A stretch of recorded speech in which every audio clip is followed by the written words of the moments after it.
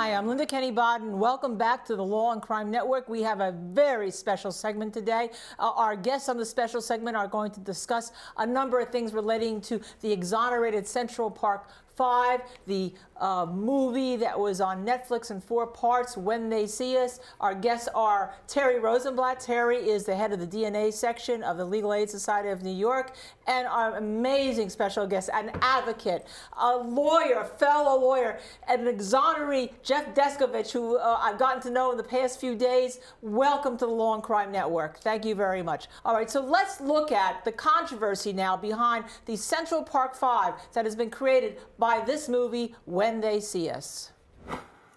Is my mom here? It's just us. You and us. Who you were in the park with? I don't know names. I just got lost. Where did you see the lady? One lady.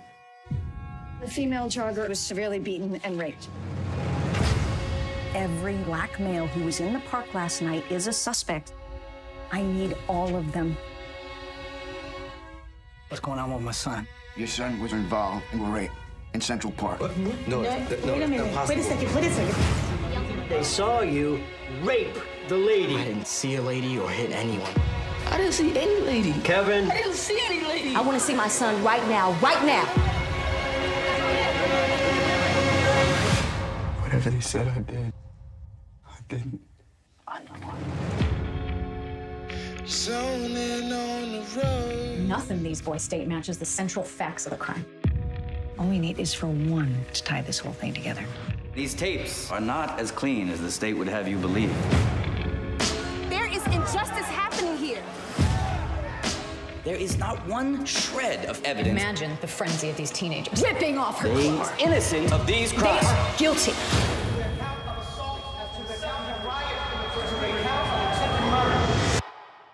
They're doing us like this. What other way they ever do us? And I haven't looked back.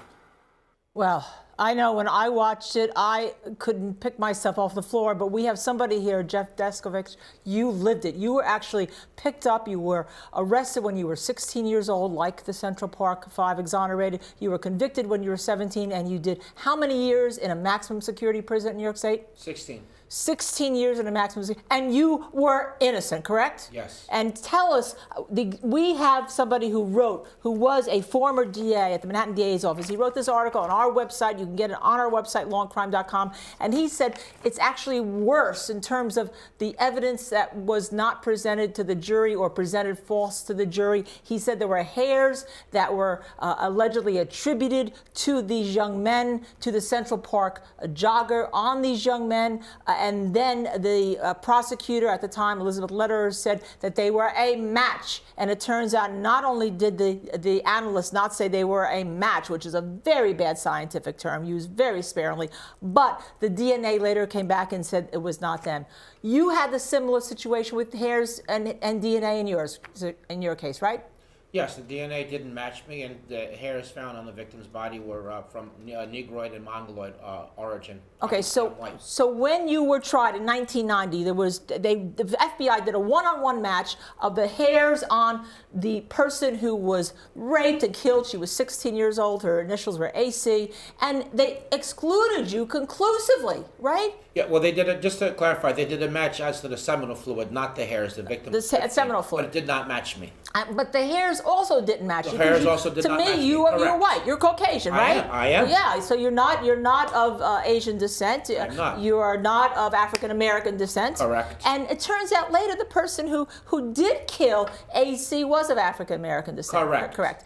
And later on, the prosecution fought to have your DNA not put in a database that came in existence somewhere around 1996, right? 97, 98, yes. 97, 98. For Correct. 2 years they fought. They fought, and it turns out finally when you had now the Chief Justice of the head Justice of the New York Supreme Court, she allowed it. Yes. And what did they find? Yeah, it matched the actual perpetrator. whose DNA was in the data bank because he killed a second victim 3.5 years later as a result of him remaining free while I was doing time for his He killed a woman named Miss Morrison, right? Yes, he did. And that's similar to Central Park. The DNA later came back to match some Matthias Reyes, right, Terry? Yes. In a data bank. And the data banks weren't in existence when either Jeff was tried initially or the Central Park was tried, but they came in existence when in New York? That's right. So the national database started around 1994, and then there was a state database in New York that went online in about 1996, and that was because of the change in the kind of DNA testing that was done from what was originally done at the time of the Central Park 5 case to the type that's done now. And so it came back to this Matthias Reyes, who also killed a woman who was pregnant, right? After the CP5, the Central Park 5 were exonerated. That's right, he went on to commit. So you have two situations, both in some situations young teenagers, both were tried, both were wrongfully convicted. The DNA didn't match, the hair testimony didn't match, and yet you were convicted. Jeff, how do we change this? I think that whichever way the evidence goes is the way that a case should be looked at, instead of tunnel vision, which is you forming a conclusion and then excluding everything to the contrary to that, or coming up with some bizarre explanation. Right, and in fact, I tweeted a lot of the similarities between your case and the exonerated Central Park 5 case, whose names are Antron McCray, Kevin Richardson, Yusuf Salaam, Raymond Santana, and Corey Rise. Well, we don't have them here, but we have you here, and the fact that this happened to you when you were told, your mother told the police not to talk to you, right? Yes. And they found in your case that your confession was forced and coerced also, right? Yes. You gave a false confession. Yes. Just like the Central Park 5. Just like the exonerated 5. So you're vulnerable, you were young, you didn't do it, there were hairs that didn't match, that didn't come from you, there was DNA that didn't come from you, and yet you somehow the jury got misled. There was a report that was done by now Judge Justice Fiore, who said that the jury had been misled, right? Yes. Yes, you commissioned a 4-person study on what went wrong in my case, and it was as the report put it, there was a perfect storm here, so a lot of mistakes on everybody all around the board. Well, but there's a perfect storm, and according to the exonerated Central Park 5, the movie When They See Us, there's a perfect storm in a lot of situations. There's a perfect storm in your case. It can't be a perfect storm. It has to be something wrong with the system if it allows people like you. And by the way, you've got your master's degree in wrongful convictions. You are now a lawyer. I mean, how old are you now? I'm 45. 45. But half of your life was taken away in a maximum security men's prison when you went there and you were 17 years old. Correct. So what do we do?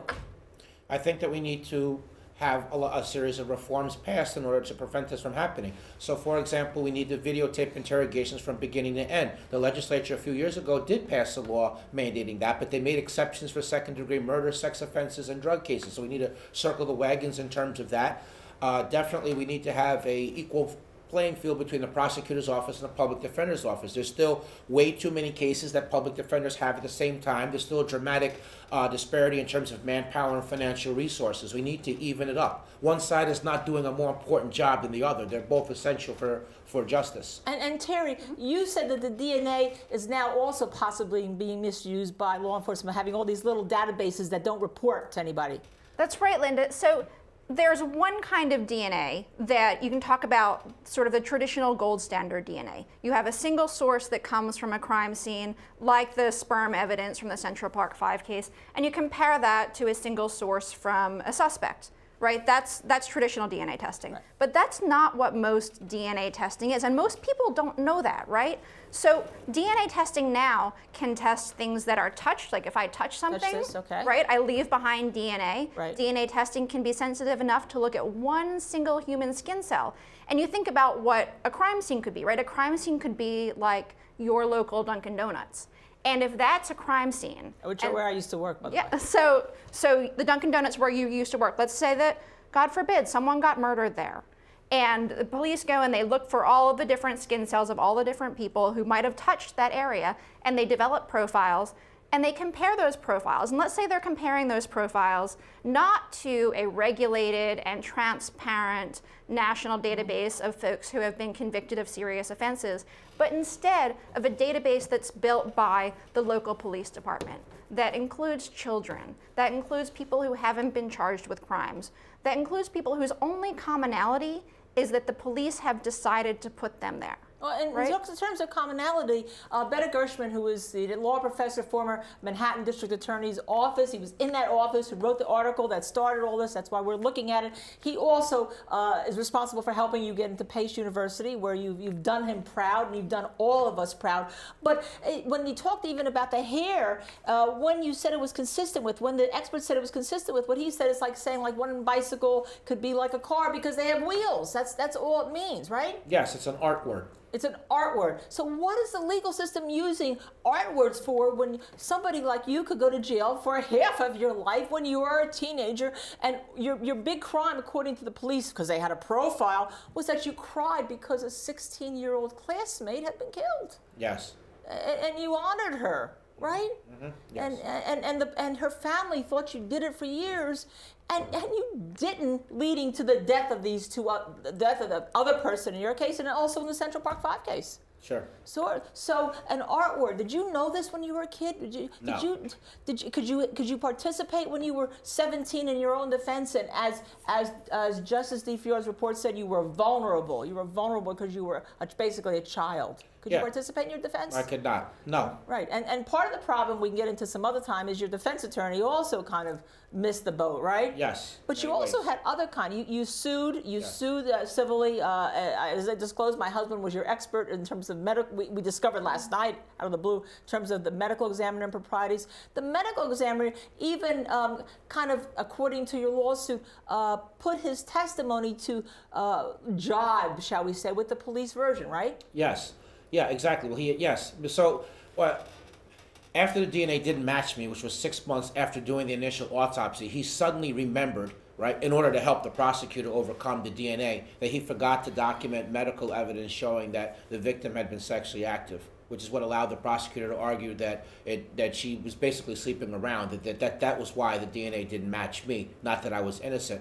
And he later admitted in the discovery process of the lawsuit that what he claimed he saw on the slides to justify making that statement didn't actually exist. Well, you know, if indeed people aren't going to be independent, Jeff Descovich, again, attorney, activist for wrongful convictions. As a matter of fact, you have a foundation that helps. You're helping about 11 people trying to prove their innocence right now. There's 11 active cases, and we've helped 7 wrongfully convicted people get home. All right, and an exoneree who's been through it, because we can talk about it, ladies and gentlemen, and we can feel it, right? We can feel it by watching these shows, but we haven't been in a maximum security prison for years upon years for a murder and a homicide or a rape that we didn't do. Jeffrey Descovich has. So, Jeffrey, I ask you one other question with regard to this.